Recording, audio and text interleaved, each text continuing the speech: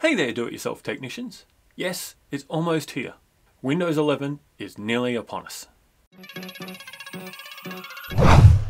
In just a few more days, you'll be able to go to your favourite PC supplier and buy a brand new PC with Windows 11 pre-installed.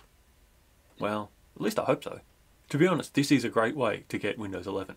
You know the machine will be compatible, it'll be fast, new and cool. But not everybody has the cash to splash out on a new machine.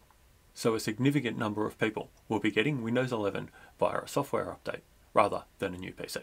We don't yet know what this will look like, but the updates will hopefully start rolling out in the next few weeks, although Microsoft has said it may take some people until mid-2022 to be getting their update. There is some news now though, and that's that the update checker is finally available. If you go to the Windows 11 page on the Microsoft site, you can scroll down and down through all of this information and finally find the upgrade checker down near the bottom. Simply click on the button and it will download. You can then install it on your PC and run it. The app itself is called the PC Health Check, and it gives you some information about your machine as it is at the moment. And then there's a button up the top that you can click to see whether your machine's compatible with Windows 11. Sadly, this machine is not eligible, as it only has a TPM 1.2, not the 2.0 that's required. And it also has an older Gen 4 CPU, not the Gen 7 that's required for Windows 11. Not that I'm at all surprised, this machine is from 2007. The app does have a link to some detailed information, telling me why, and possibly some things that I could do about it. But in this case, the hardware is just too old. There is no upgrade path. Well, at least not a supported one.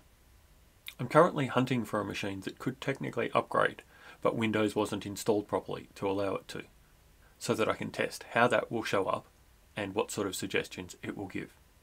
This is my 18-month-old Lenovo Yoga L390 laptop, and it is able to be upgraded normally. Which is good, because it's actually already running one of the Windows 11 beta releases available via the Windows Insider program.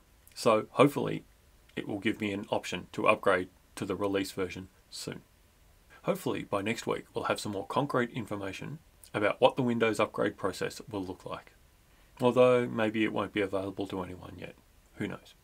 Microsoft do their best to give everyone the best experience when downloading the update, so they'll be rolling out very slow and steady to begin with.